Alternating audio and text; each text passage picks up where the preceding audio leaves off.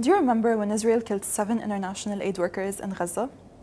Forgive me, I should probably be more specific because Israel has killed aid workers on multiple occasions. I mean the attack on the World Central Kitchen convoy back on April 1, among whom were 3 British military veterans. Well, according to Declassified UK, someone has video surveillance footage of Gaza from that day, but they're refusing to publish it. And that someone is none other than the British Ministry of Defence. So what happened was that a Royal Air Force surveillance plane, which has spent around 5 hours above Gaza that day, captured the footage. It just so happened that the plane went back to Cyprus only minutes before the airstrikes were launched. Based on flight tracking data, the spy flight took off from RAF Akrotiri, Britain's airbase in Cyprus, at 5 p.m. local time on April 1 and landed at 10:49 p.m.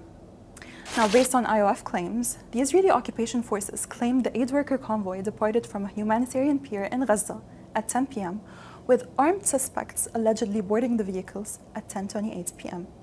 Israeli drone strikes were launched 2 minutes apart, the first being at 11:09 p.m., the second at 11:11 p.m., and the final one at 11:13 p.m. According to the New York Times, Palestinian social media channels were reporting on the airstrikes at around 10:30 p.m.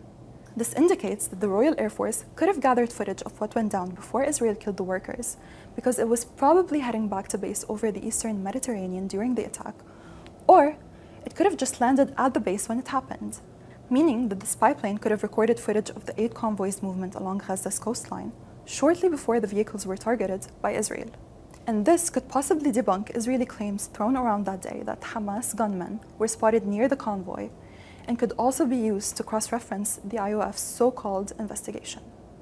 I know, it's a lot to take in.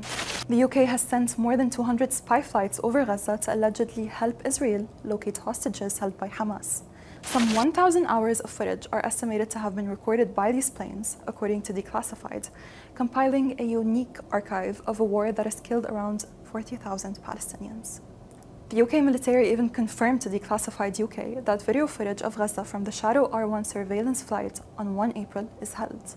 However, the Ministry of Defence claims the tape is exempt from disclosure on security grounds and hinted that its contents may relate to UK Special Forces or MI6.